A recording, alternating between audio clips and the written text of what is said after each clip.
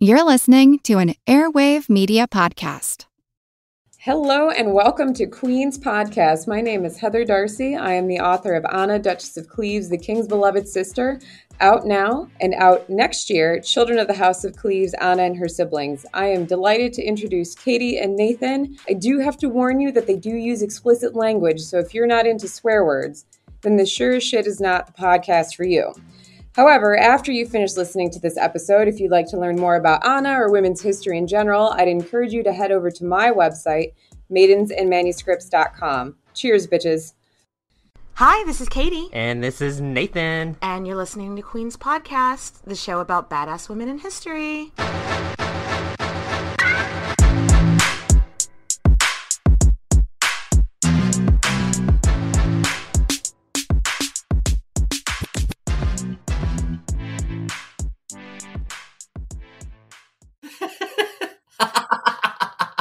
Katie. What? You're hilarious. Like, there's a counter whenever we start to record, and Katie was like, 3, 2, 1, showtime. Well, it is showtime, Nathan. Happy Halloweener. Happy Halloweener. Happy Halloweener. We are recording this on Halloween Day. If y'all haven't seen Nathan's Halloween costume, he was the Queen of Hearts this year. Off with that head. Go on our Instagram. It is fierce. Like, I didn't even bother posting my own Halloween costume because I was like, well, I don't need the comparison. Nathan's was so much better than mine. Go check it out. But anyway. You know who else was the bomb diggity? Who? Anne of Cleves. Nathan, give us a short recap on what we touched on last time. All right. Anne of Cleves, German Duchess. Mm-hmm. Lots of people want an alliance with her and her brother, William. And he's quite the brat, too. Yeah, we don't love him.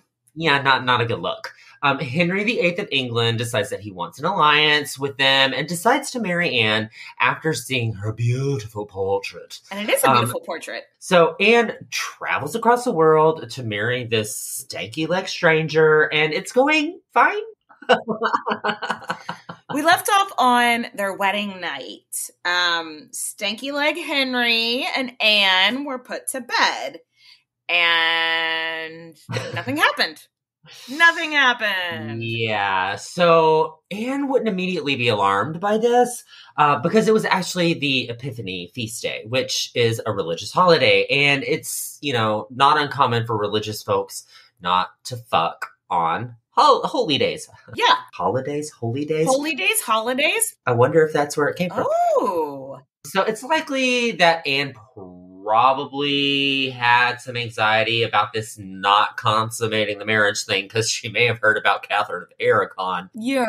There's that. But her ladies would have been like, no. It was the Epiphany. Don't worry about it. And she would have been like, yeah, you're right. I'm not gonna sweat this. Yep. But then time went by and no boning. It was a no bones day. So they shared a bed for like many nights in a row, and nada, zilch, nothing happened. Anne was worried about this. We really just don't know. Yeah, there's really no evidence of whether or not she was alarmed by not boning her husband. But look, I mean, they were perfect strangers, so we don't talk about it a whole lot. But it must have been so awkward. Like in these royal marriages where you meet the person that you're going to marry like 3 days before you marry them, there had to be plenty of situations where people took a while to get to know each other. Yeah, for sure. Maybe she just thought, we're just taking a minute to get to know each other first, right? Right. However, unbeknownst to Anne, Henry told his dude Cromwell, and I liked her a little before. I like her a little less now. Right. And then that got like misconstrued. And then he complained to Cromwell that she stinks. Coming from the guy with the stanky leg. Yeah. Maybe it's you, actually. Maybe you are smelling your own leg. Yeah. And then he said that her boobs were saggy. Well, if you got big knockers, they're not going to be like ping all the time. Fuck right. You. Yeah, fuck you. And he said that her belly was saggy too. And I'm just like, hey, Henry VIII, have you looked in a fucking mirror lately? Right. We're not here to body shame anybody, but Henry VIII, just look in a fucking mirror before you say these things. Again, pot, kettle, black. Right. But like he took these things, like her having a saggy belly and saggy boobs, to be like, well, I could tell that she wasn't a virgin from that. But how'd that work? How'd that work? I mean, I get what he's saying, and that, like, maybe, you know, when you've had a baby. Yeah. But, like, also, or just the women you've married up to this point were petite. This is your first curvy lady. I think it's the latter. Like, I definitely don't think she had a baby, Nathan. She was not pregnant. Yeah. And I feel like people believe that, though. Oh, there is definitely some people that, and this is a whole other episode, believe this rumor that she had a secret illegitimate child before coming over. No, she just wasn't a stick, which is fine. Right. She was a curvy queen. She's a thick girl. We like her girls. THICC. Thick. Yeah, she's a thick bitch. She likes tempo. Fuck it up to the tempo. Anyway, something we'll get into a little bit later down the line. These critiques of Anne's body come from Cromwell when under duress. Like when they're written down, they're under duress. So if you don't know what the fuck I'm talking about, stay tuned. We'll get into that a little bit more later. Yeah, Cromwell was not telling all the truth and nothing but the truth. So help him change. Let's a little teaser. Let's save that for later. But what we do know is that Anne was ready to embrace her new homeland. And just 5 days after her wedding, she had already shed her heavy German garments. And if you remember from last time, the German-style ladies' clothes, much, much heavier, much more covered. Yeah, they're covered from head to toe. In the show notes that Nathan and I are looking at, I put a picture side by side of Jane Seymour and Anne of Cleves portraits. Because I wanted to show, like, today we would consider them both extremely covered up. But look at that neckline on Jane Seymour. Yeah, her neckline, I mean, that neckline goes down to their tatas. The tatas. And whereas Anne of Cleves was basically in, like, a turtleneck. I mean, they look gorge. They both look gorge. She probably stepping out in these English-style clothing, which was actually French-style clothing, would have been a big adjustment for her. But right. She was fearless. She did it. She was like, I want the people of my new country to know I like being here. I'm happy to be here. I accept them. Embracing the culture, right? Yeah, even if it made her feel uncomfortable. And might I just add with Anne of Cleves, where's that belly that Henry was talking about? I see a very, very tiny waist. Tiny waist. Fuck you, Henry. Anywho. Yeah, so she makes her first public outing dressed in English style, which, like I said, was the French style. And everyone was really impressed by her efforts. They were like, okay. Look who's 5 days in. That's pretty quick. Trying to acclimate. She had already been doing all these other steps to make sure that she acclimates to the culture. She was the people's princess. She was the people's queen, and the people loved that she was trying to be one of them. Yeah, she loved them for loving her, and they loved her for loving them, and they all love each other. That's showbiz, kid. So, and from their wedding in January until March or so, for the most part, everything is fine. Fine. No, I feel like that's like her recurring theme. Yeah. So her and Henry didn't appear to have really good chemistry, though. But again, I think, Anne's just thinking, we're brand new at this. This is a brand new marriage. It'll come later, It'll show. Yeah. And in public, they were actually, no one knew anything was remiss. And I don't think Anne knew anything was remiss either, Yeah. And Henry, I mean, we do have to note that Henry hadn't married a woman that he didn't know at this point. So this would have been the first chick that he never met. And which was commonplace for most kings is, you married a basic stranger for an alliance. Catherine of Aragon, he grew up with, basically. He knew her for like 7 or 8 years before they got married. And then Anne Boleyn, obviously. Jane Seymour, also, he chose her as well. So this is the first time he's having to deal with what most nobility do in these arranged marriages. Yeah, for sure. He didn't like it. I mean, I wouldn't like it, but also I'm not a Renaissance king. So spoiler alert. Spoiler alert, in case you thought I might be a king from the 1500s. I am not. So there is this one story that gives us a real good glimpse into Anne's personality, and it turns out she's a hard-headed bitch, and I love this for her. I love it. I know. From one hard-headed bitch to another. We love a hard-headed bitch over here because we are both one of them. Yes. So Henry wanted Anne to meet his daughter from his marriage to Catherine of Aragon. Mary the First. Yeah. BD. Yeah. And Mary at this point is illegitimate, quote unquote.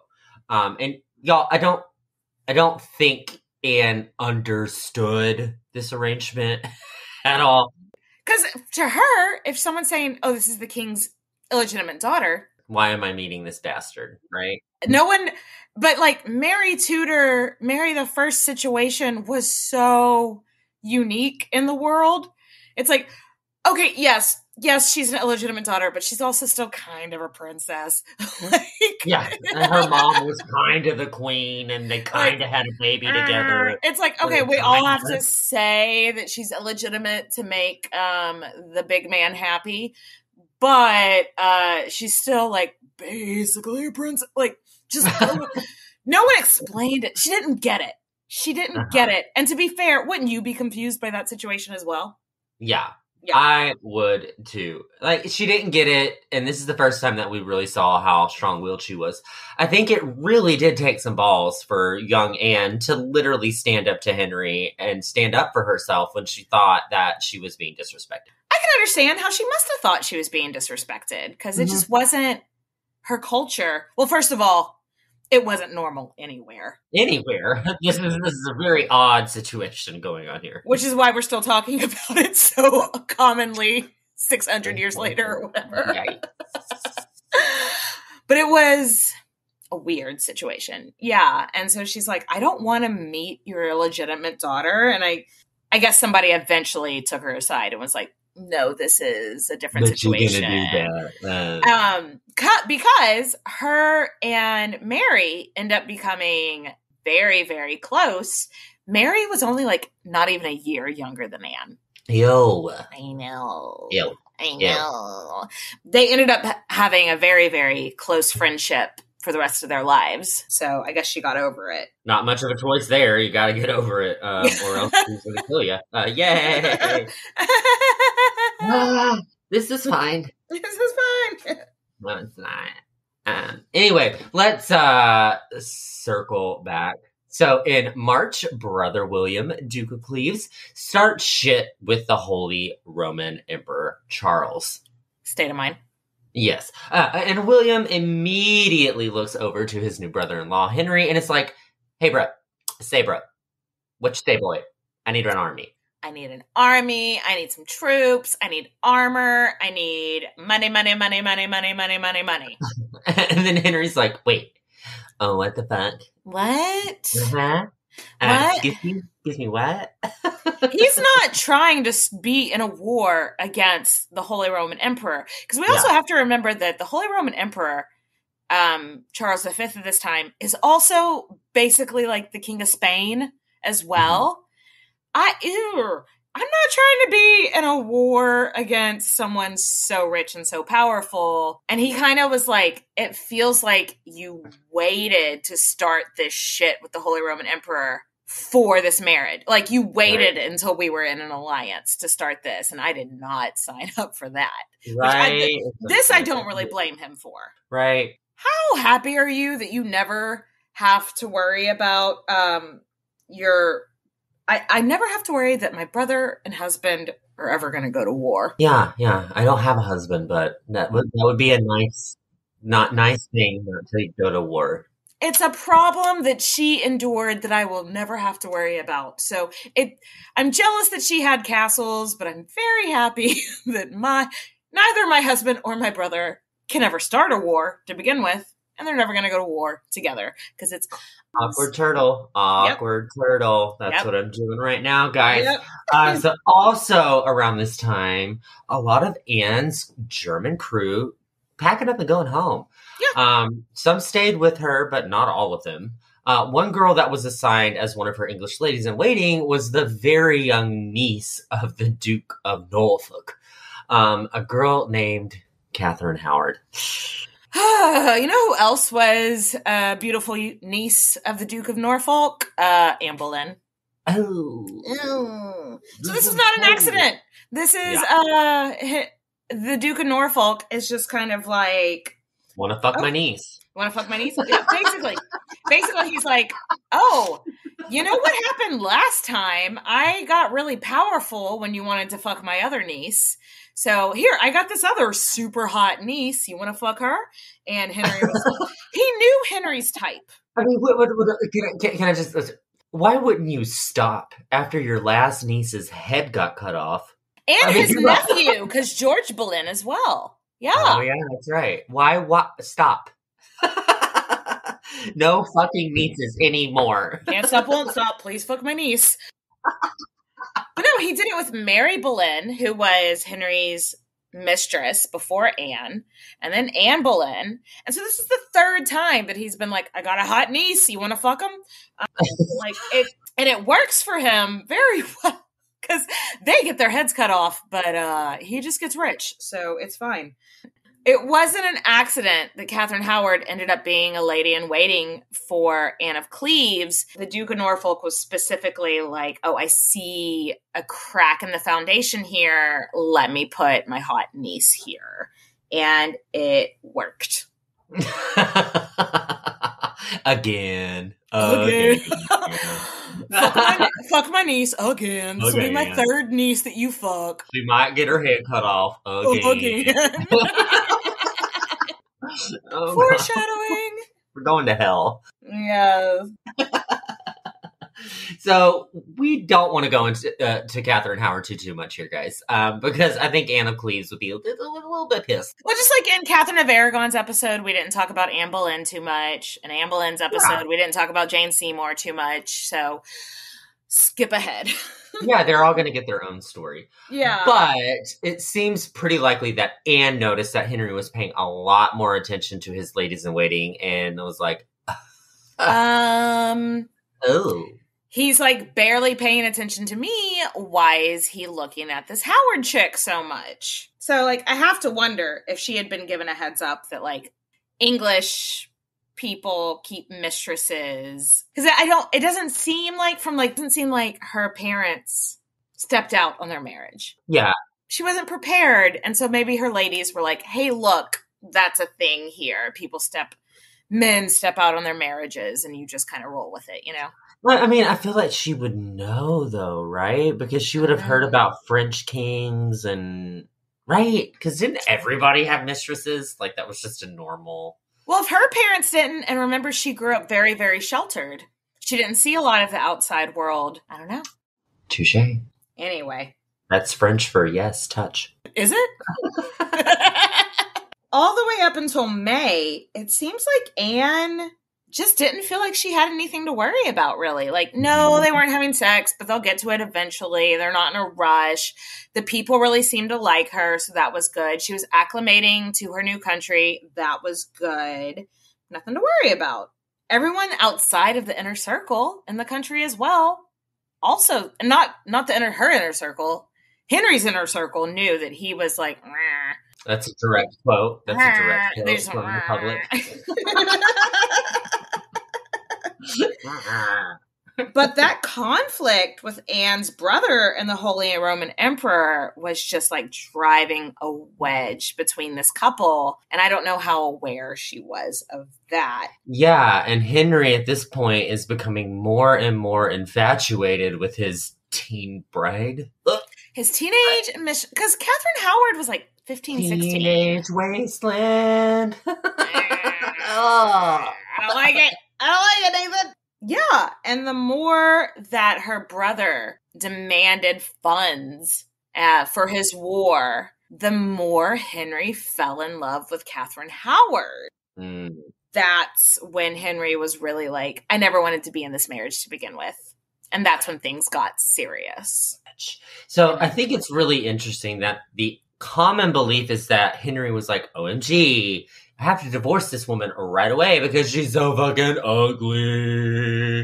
Yeah, but people never talk about the political stuff that was going on. Yeah, exactly.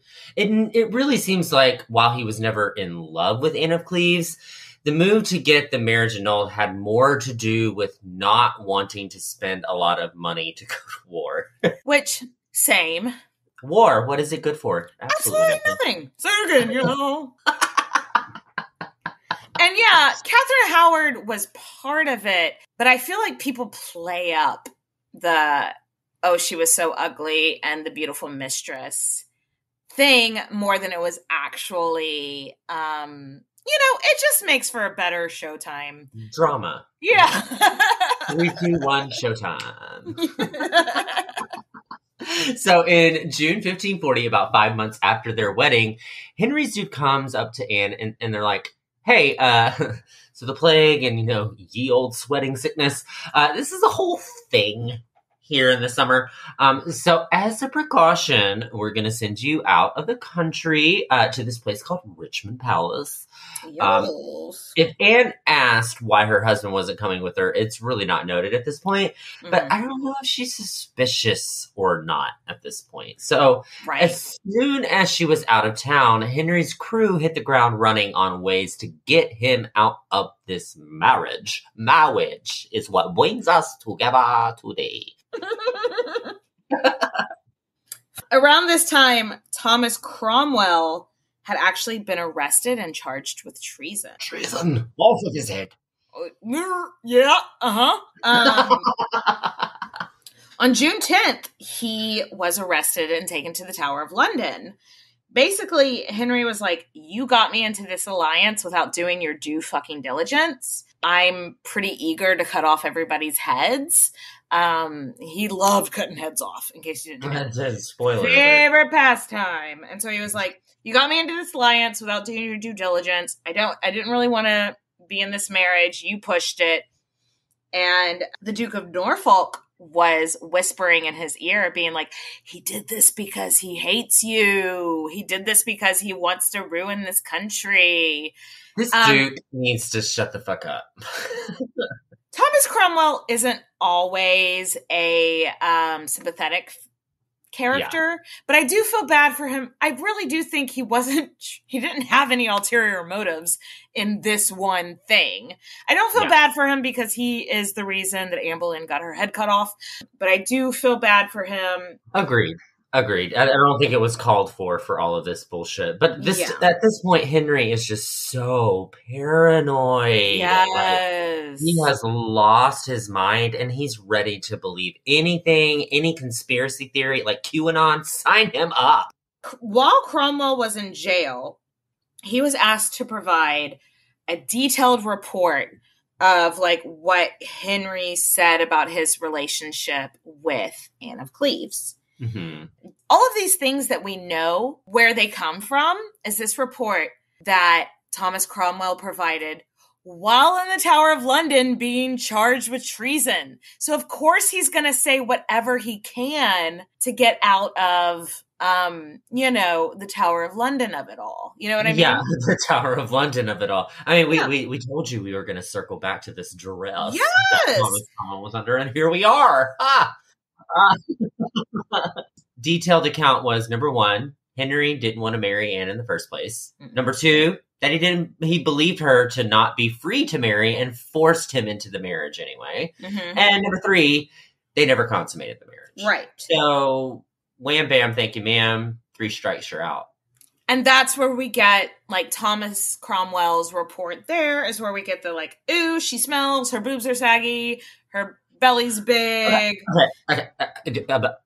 This is like the 15th century. So, 16th century? Wait, 15th century. 16th century. Everybody smells. Yes. You all smell horrible. Deodorant has not been invented and soap is expensive. So first of all, you all smell bad. But this comes from a man being charged with treason sitting in the Tower of London. Yeah, and this is where we get all these famous reports of her being ugly. And this is literally where it all comes from. So don't think it's true. Because the guy that painted her portrait would not have painted an inaccurate portrait. Right. And her portrait is very pretty. And whereas the guy sitting in the Tower of London thinking maybe if I make her sound unfuckable enough, it'll save my life. Yeah, he's more likely to fib a little bit there. We got the motive here, Katie. She. All right, so now that we know where that all comes from, we're going to let you guys marinate on that, and we're going to take a quick break to refill our drinks.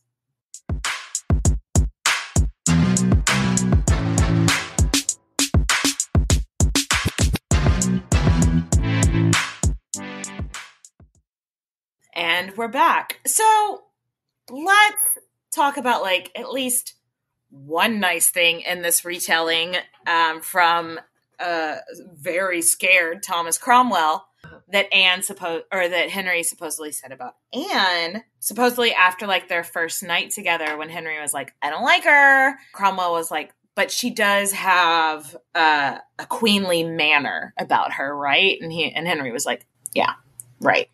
I feel like that's something that people say about me quite frequently. Do you have a queenly manner? Yeah, but for a different reason, maybe? Oh, I didn't think about that, Katie. Oh my God. So, I mean, I guess it's like one nice thing he said. You usually hear about, like, okay, why did Henry VIII divorce Anne of Cleves? And all you hear, ugly, ugly, ugly. There seems to be a lot of other factors in play here. Thomas Cromwell, who was, like, on death's door, even made sure to, like, go out of his way to be like, but she's really cool. You know, I think that is really, really interesting, don't you? Yeah, I agree. Because he could have just been a complete dick and been like, yeah, she was never fit to be a queen. She was never meant to do this. She's a fucking peasant commoner. She had been brought up in this hugely conservative household that, you know, taught her how to be a queen. So, of course, she had a queenly manner. Fuck you, Henry. Yeah. She also is gorgeous and smells like a bed of roses. I'm sure, compared to him, I'm sure she does. About a month later, Anne has been sitting in Richmond. She doesn't know that Henry is hardcore looking into a divorce at this point. But she's got some feelers out there. It's like, something's not quite right now. Mm-hmm. Her brother and sisters and mom are writing her from back about the impending war and probably asking her, like, when's your husband gonna send some troops, yo? I need money. Money. And she's like, he just hasn't mentioned anything yet about this shit. So I don't know. Not good. Your family back home is asking for money and being like, you are responsible for this. And it's just being like, I'm so new. I am brand new. I cannot help you with this. New world.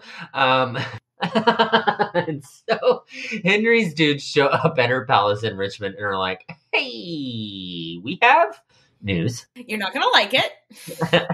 The king wants an annulment, and we're like, he's close to getting it, and we need your consent to go forward.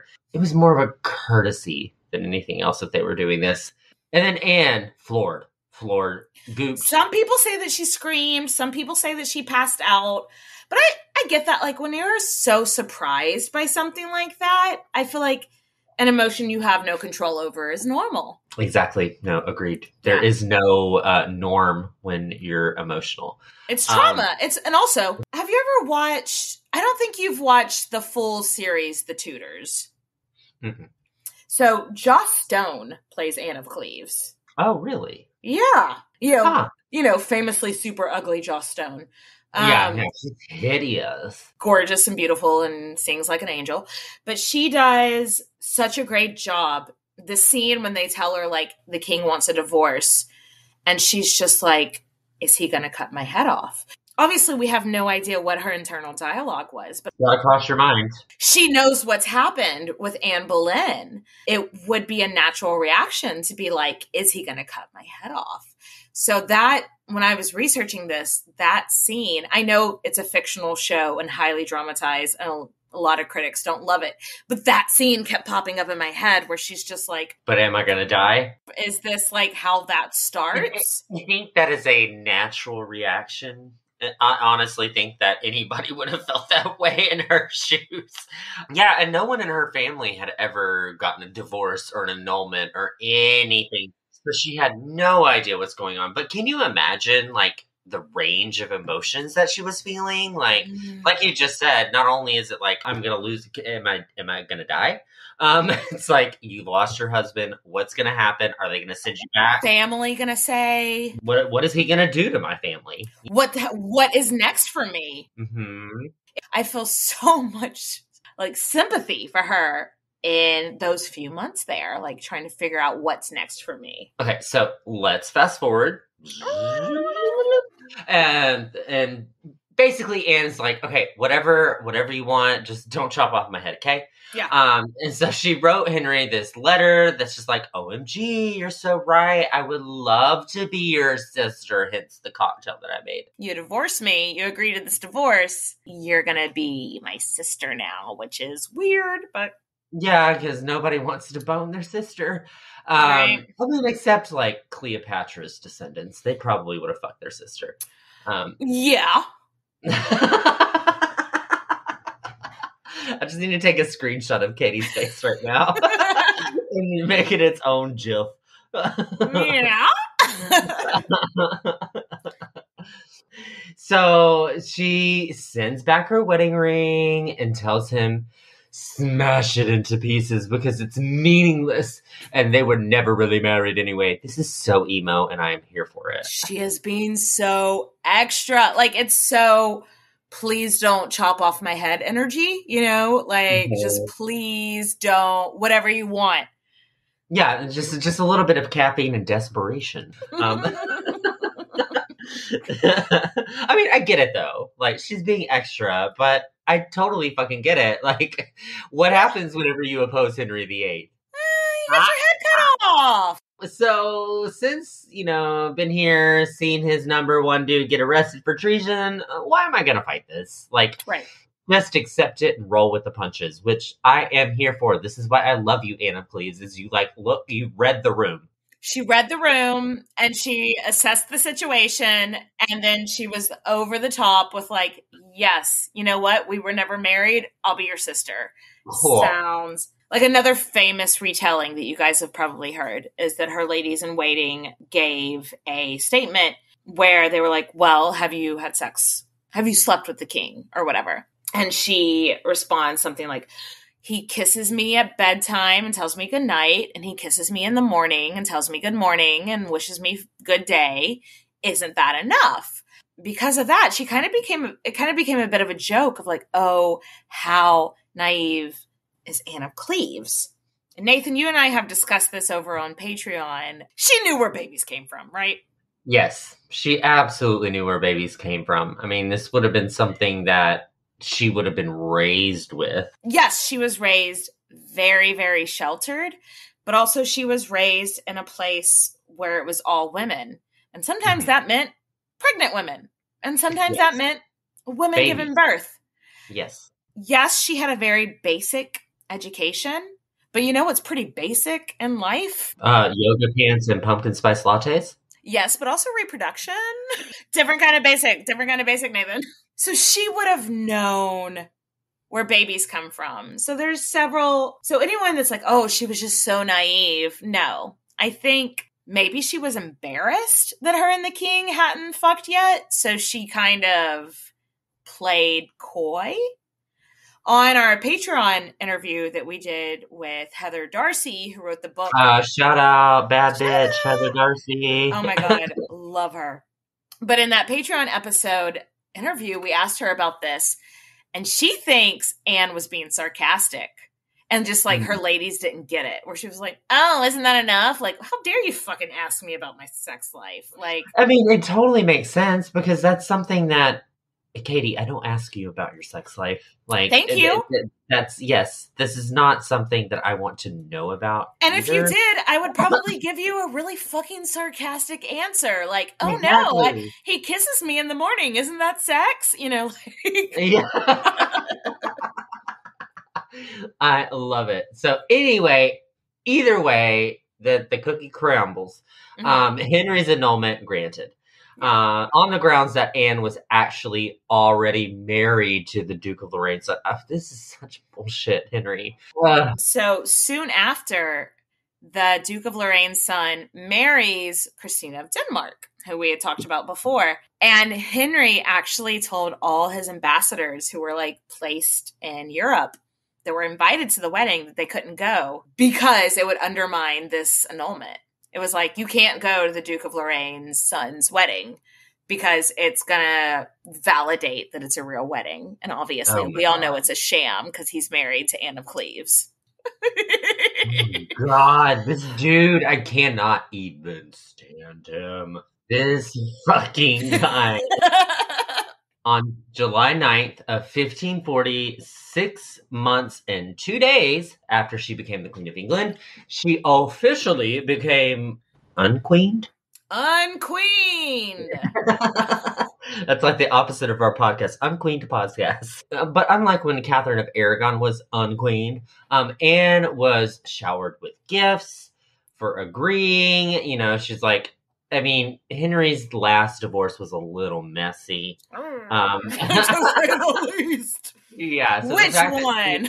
The fact that she took this and was like, okay, I'm just going to deal with it. He was like, hey, I'm going to give you money and prizes. And jewels and palaces. You're entered into the raffle. One thing that I found really, really interesting that was different. Catherine of Aragon, we know that she got to be present at the trial about their annulment. Because if you remember, Queen's Podcast he had Classic, the drama speech mama. Nathan did a reenactment of the drama speech mama, and it was fantastic. but it turned a lot of people against Henry.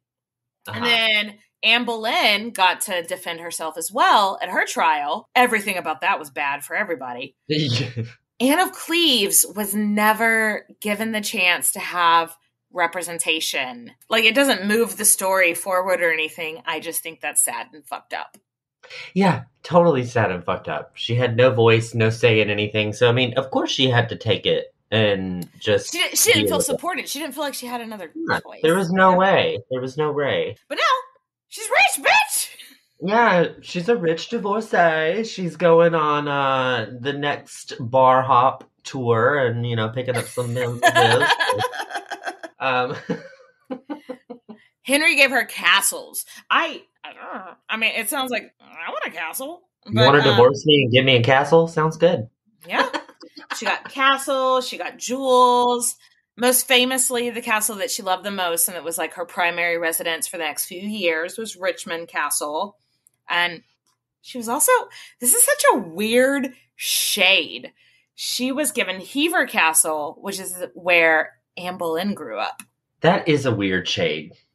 That's a very weird shade. Like, wait, Anne Boleyn? Like, the one whose hand you got? Maybe it was like, remember, don't fuck with me. Yeah, right. I would. That's probably what happened. But I mean, I would see more irony if he gave her Catherine of Aragon's old castle. You know what I mean? Like, because that's the divorced wife. Yeah. And so he put the divorced wife castle. So it's like ye old divorcee castle. He also gave her an income, which usually women in England at this time, to get an income not attached to like what your husband was giving you, you had to be a widow. So the fact that she wasn't a widow and she had like this steady income independent of her marital status really coming to her, That's pretty cool. Yeah, no, totally cool. Totally cool. But the stipulation was she couldn't leave England. Yeah. Because it's like, it would be way more expensive for him to send her all the way back to Cleves. And also, while she's in England, he also could have her as like a bargaining chip. Don't start a war with England because your sister's here. Mm-hmm. But her brother was a dick anyway, so I don't think he would have cared. Like, let's be real. Love him, no. Yeah. So people debate why she stayed in England. So Katie, what do you think? Well, there's the autonomy. If she had gone back to Cleves, she would have to live in her brother's household. And in England, she's got her own household. She's got several of her own households. So there's one thing. Got Anne Boleyn's castle. She's got Anne Boleyn's castle. Also, I think she genuinely liked England. I think there's a reason why she adopted the culture so quickly. Yeah. And that she came around so quickly was because I think she was like, oh, these people are cool. They like pubs. They like fish and chips. Let's go. I like pubs. I like fish and chips. Yeah. I honestly think that there was so much war dicking going on, with the Holy Roman Emperor, with her brother, and there's so much fucking fighting that she felt safe, right? Like, yeah. She felt okay. She's like, all right, if I go back home, I could be kidnapped. I could be murdered. I could be sold off. Yes, we talked about that in the last episode. We compared her to Eleanor of Aquitaine, where it's like, while she was traveling, she was very nervous about getting kidnapped. Mm-hmm. So if she went back to Cleves while Cleves was at war with the Empire, while the Empire was striking back. I love the Star Wars reference. I have never seen a Star Wars film. Yeah, you referenced it. I love you, Kate. I love you for loving me and loving everybody. Oh, that's Showbiz Kid. That's Showbiz Kid. Showtime.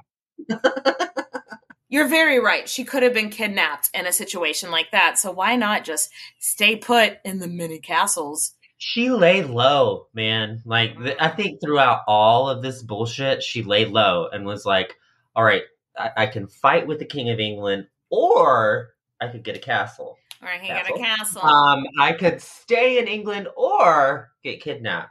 Stay in England. So it's like... I could be my own person or go live under the rule of my brother. Be my own person. Be independent. Yeah. Like, all the women who are independent, throw your hands up at. One thing that I think is kind of interesting is she started like a side hustle. She started selling beer and learning about like how to make beer. And I'm in love. I know.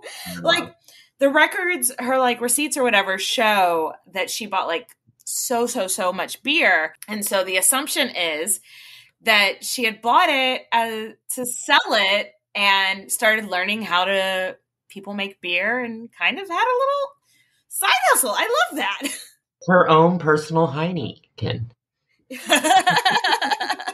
She had this autonomy, but also sadly she was still kind of a prisoner, Yeah, she was for quite some time. And Henry made her send all her letters that she wrote to her mom, sisters, brothers, so that he could like proofread them. AKA, he's paranoid, guys. Like, he's got the stanky leg and it has infected his brain. It really is real.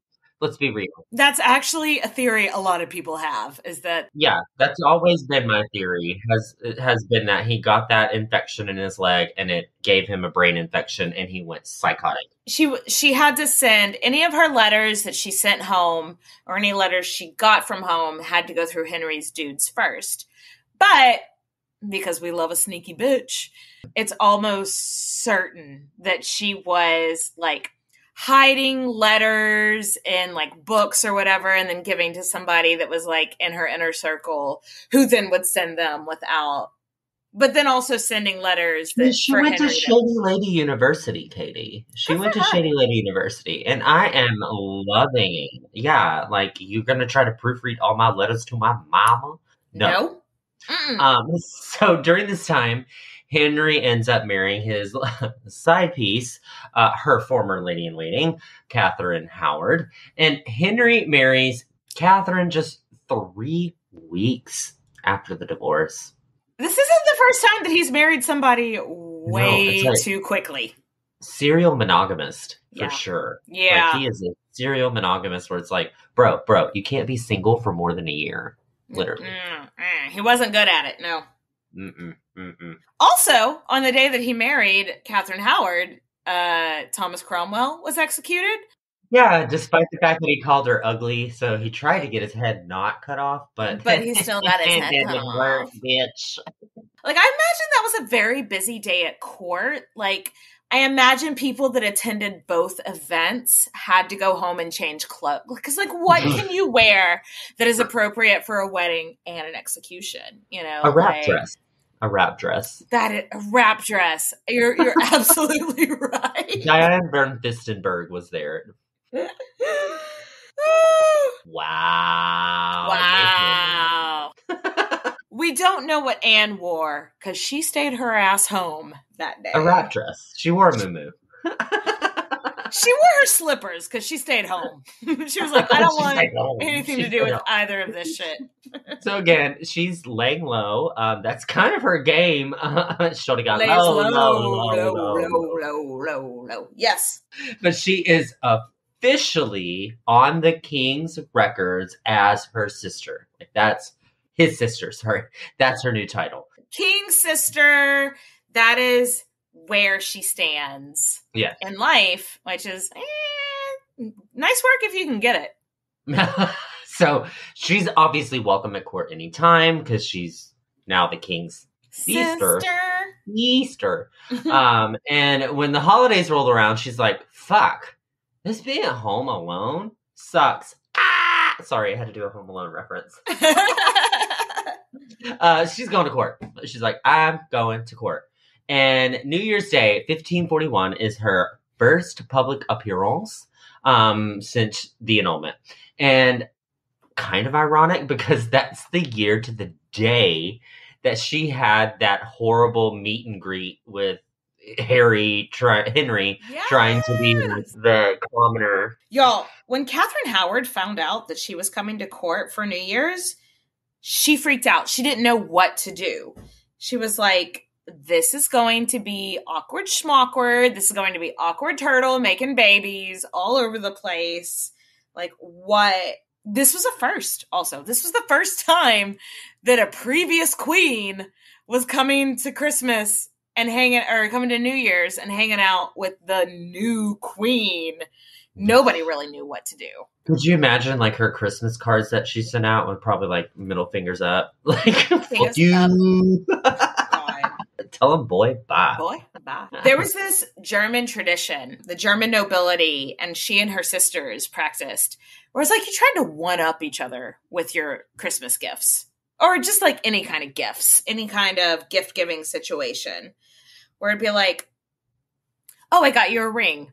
Oh, that's cute. Well, I got you a whole set. Ring, earring, necklace. Oh, well, that's cute. Well, I got you this horse with a matching set. Oh, well, that's cute. Well, I got you a carriage with a matching set. They were just always trying to one-up each other. And so that's what Anne did when she came to New Year's, which was also to celebrate the whole holiday season, all in all. Mm-hmm. With the new queen. So Anne is presented to Catherine Howard and throws herself to her knees and is just like, OMG, your grace, I am not worthy to be in your presence. You are the most beautiful person I've ever laid eyes on, and I am so honored to be here today. Catherine Howard is just like, what are you doing? Like, why do you have that accent? Get up! Like, she was so uncomfortable by this, like, overwhelming show of devotion. You know what I mean? It's like, please get the fuck up and please quit doing whatever you're doing. And Anne brought all kinds of gifts for Catherine, which she was not prepared for. She ended up giving Anne 2 puppies, and that had actually been given to her by Henry. Regifting situation that I'm pretty sure Katie would be here for. Yes, please give me the puppies. I will take the puppies you don't want. But it also just kind of showed that, like, in at least Anne's mind, she won the gifting situation because she came with gifts And Catherine had to regift. So at least in Anne's mind, she definitely won that situation. Yeah, after the initial awkwardness faded, it was actually a really fun, like, family reunion. Yeah. Very weird family reunion, but it was, they had a great visit, you know? Yeah, Catherine and her really got along. Like, Yeah. there was no, like, issues there. Anne got along with everybody. No one at any point was ever like, oh, what a bitch. Like, she got along with everybody. Yeah, and they ended up staying up all night and partying after Henry went to bed, which, my bitch. Because he's old. Yeah, like, his stanky leg needs a draining. Gross. So she and Henry actually exchanged gifts, which gives us an indication that, again, they're on good terms. Yeah. And it was very visible. It was a very visible visit. So everyone at court could be like, oh, wow, look. Basically, they were like, she is such a good sport. No. So having all this money to give these extravagant gifts. Like, she's just not harboring any bad feelings. No. But it was a great PR move on Anne's side. Yeah, she had a good PR rep. Absolutely. So fast forward again. And Henry is single again. Catherine Howard has a huge downfall. And after about a year and a half of marriage, she was executed. Surprise. She was executed on February 13th, which is actually my wedding anniversary. So, aww. Question mark. Honestly, everyone thought that Henry and Anne would get remarried. Like, that's just both in England and overseas. Everyone just thought, oh, he's going to remarry Anne. Yeah. Makes sense. Because once again, the tables had turned and he once again, really needed an ally in Europe.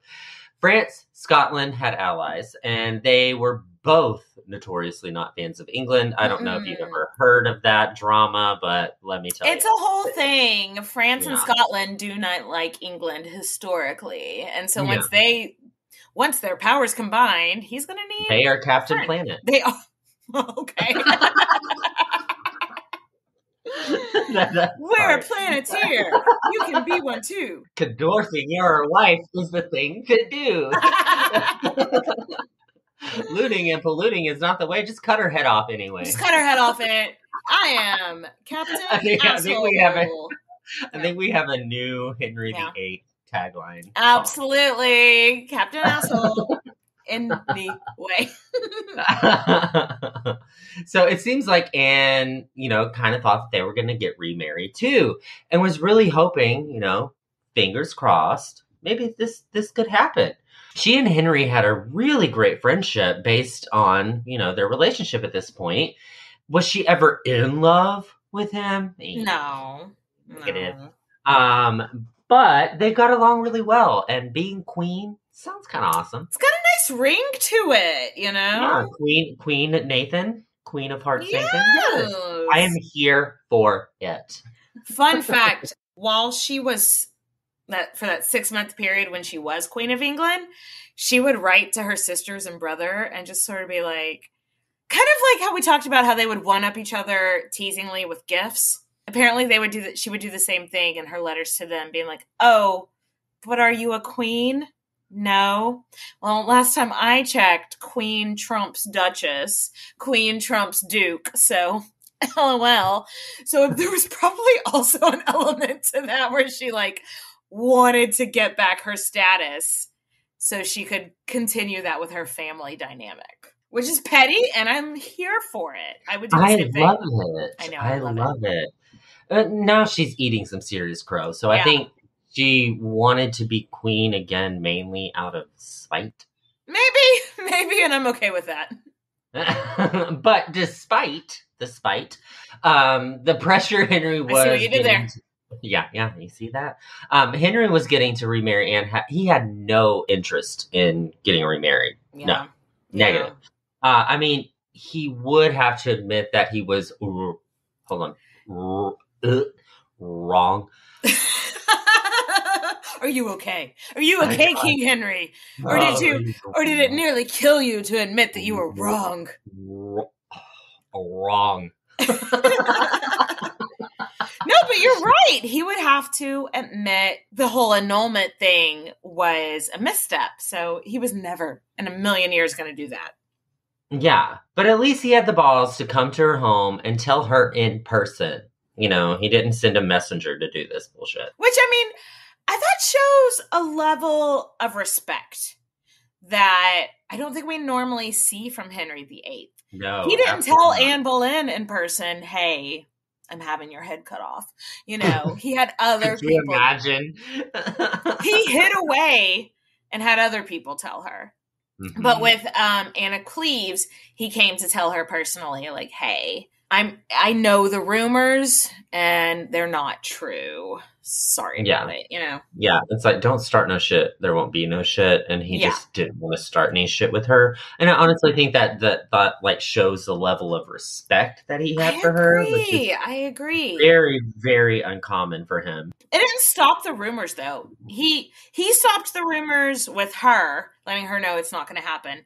But still, all over Europe and England, people were like, oh, he's going to remarry Anne. Oh, yeah. I'm sure he was in the tabloids, and it was like, is he fucking her again? Oh my God. So many people thought that. To the point where Anne even got wedding gifts from like their allies over on the continent, being like, congratulations on your wedding, your upcoming wedding. Here's some gifts. And she's like, it's not happening, y'all. That's how serious these rumors were. People actually thought it was happening. And like everyone and their mother is whispering about these rumors at this point. And they're even saying that Anne is pregnant. Look. Love a good gossip story. Love it. I'm here for it. It's something in historical fiction books. Very entertaining. But did it actually happen? No. There's this whole big conspiracy that Anne gave birth to an illegitimate child. But I'm just like, I feel like if she had an illegitimate child, she would have leveraged that for a remarriage. And like, no. Yeah. End of conspiracy. No. Right. So after Henry married Catherine Parr, Anne pretty bummed out at this point.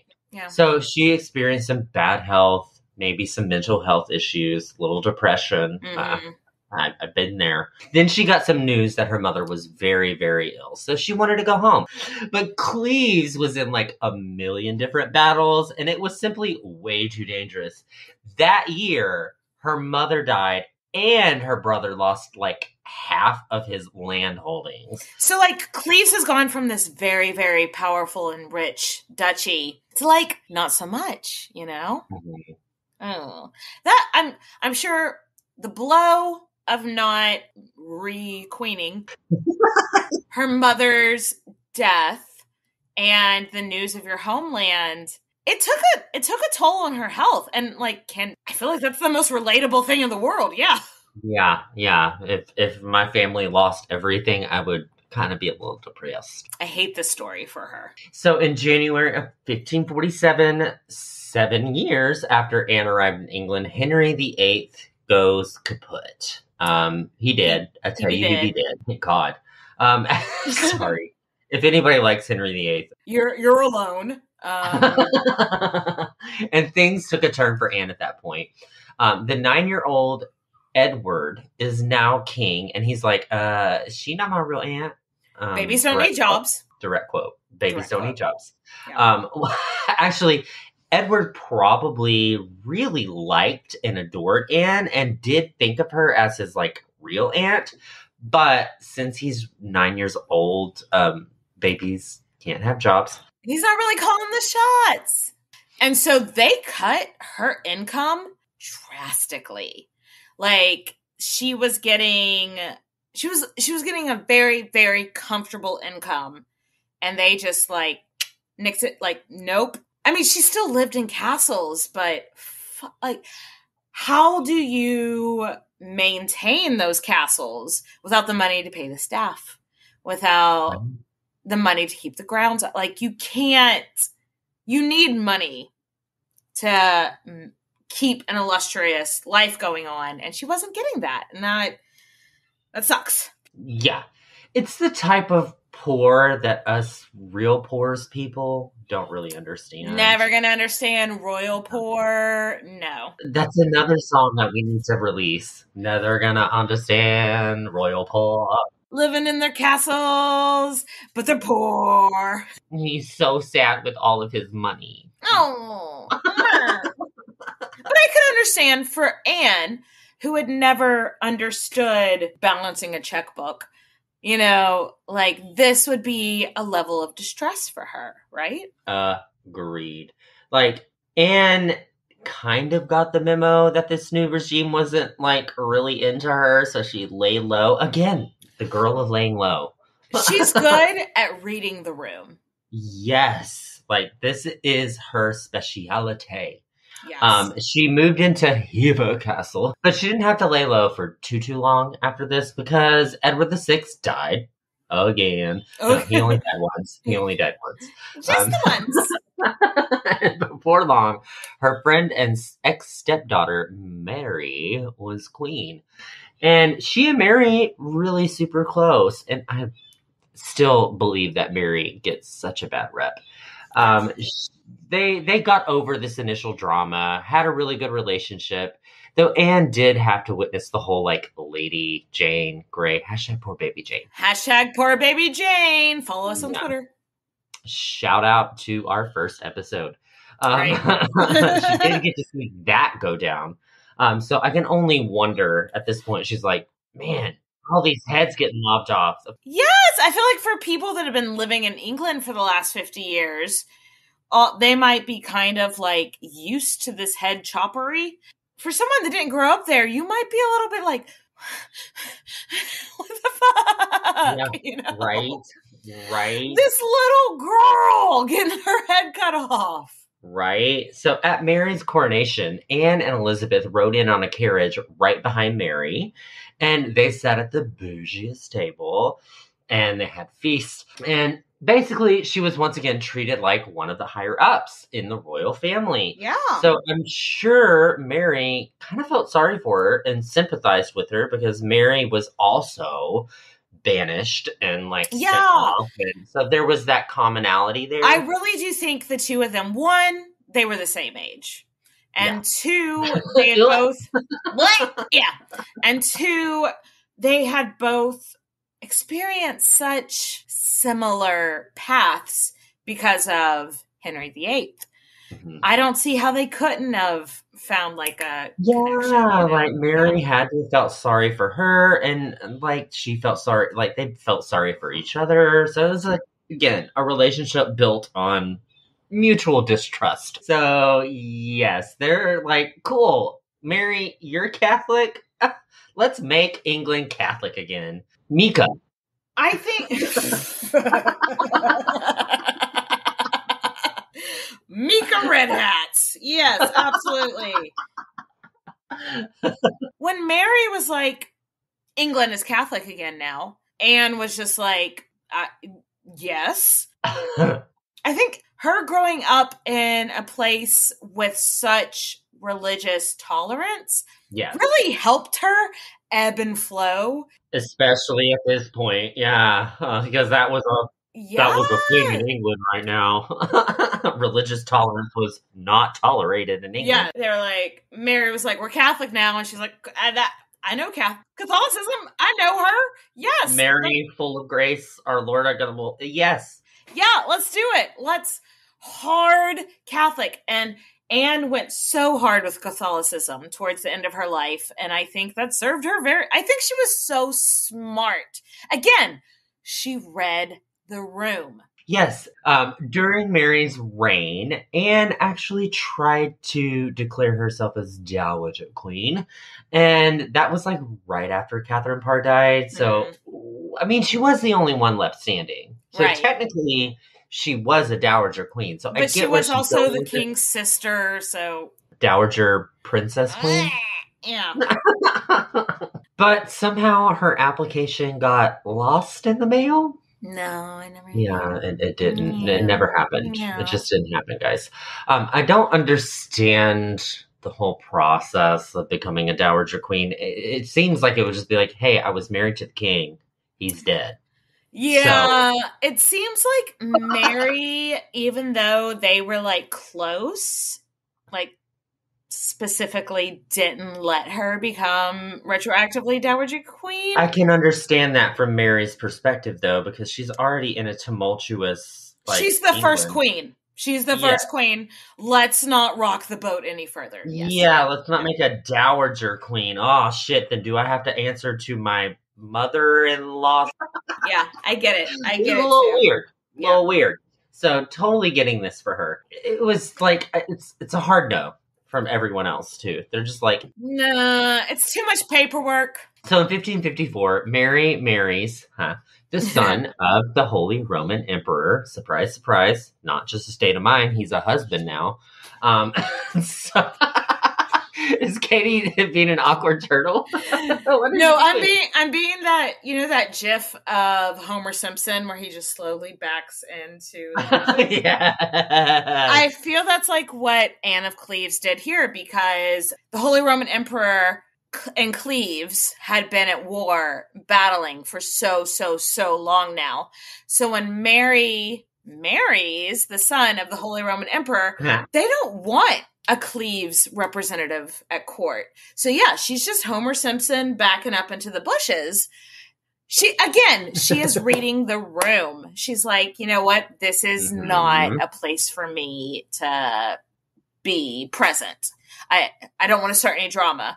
And Mary was very thankful to her for not wanting to start any shit, Yes. So she wasn't at this point asked to come out at court at all. Like, she really didn't show up. She still got her income. She still had a couple of castles, which I had the same. But I get the vibe that it was kind of just like, why don't you just stand home at the castle, drink your watch some beer, Netflix, just binge a show. It'll be fine. I think I would be fine with that.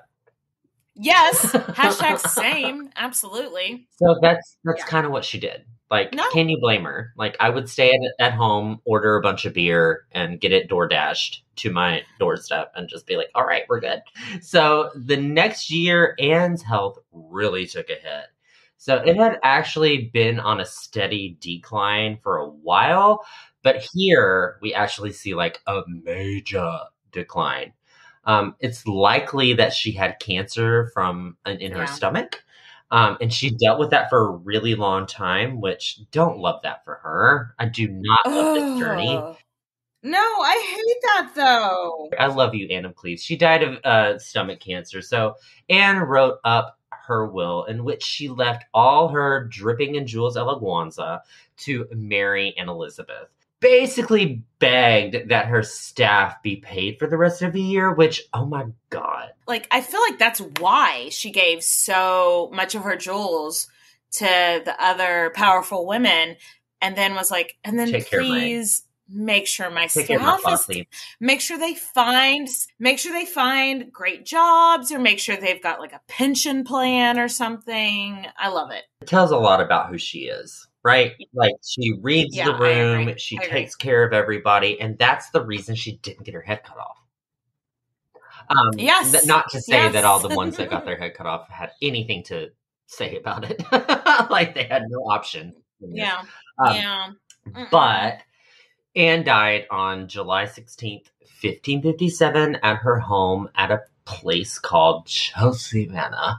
She was only 41. I know. Back then, though, that was a lot older than it is now. But I'm about to be dead.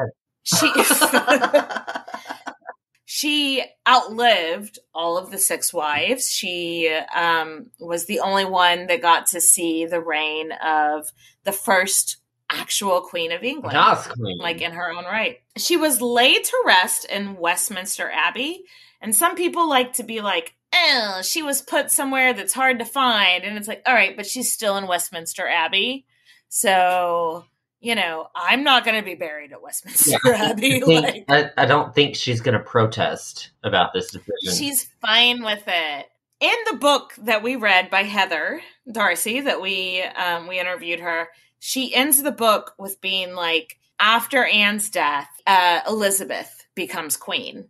And Elizabeth showed a huge amount of religious tolerance that wasn't typical of English court or European courts at the time. And I wonder who she learned that from.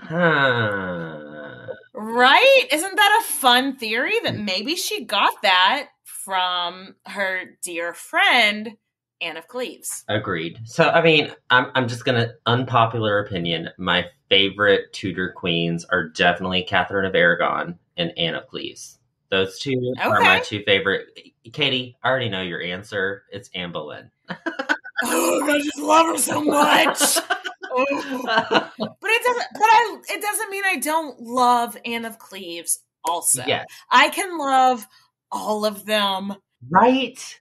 She was a smart woman that knew she could put her fingers on the pulse that a way that not all of these women could, not all of these people could, period. So let's raise a glass to Anne of Cleves. Cheers, bitches.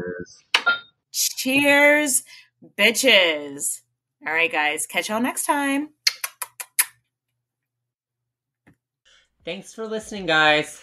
Yeah, if you want to hear something, just email us at queenshistorypodcast@gmail.com. And follow us on social media platforms like Facebook, Instagram, Twitter. We have a really great Facebook discussion group. We'd love to see you over there, too. And if you're so inclined, we do have a Patreon account if you need more Queens content in your life. Yes. Thanks for listening, bitches. Cheers, bitches!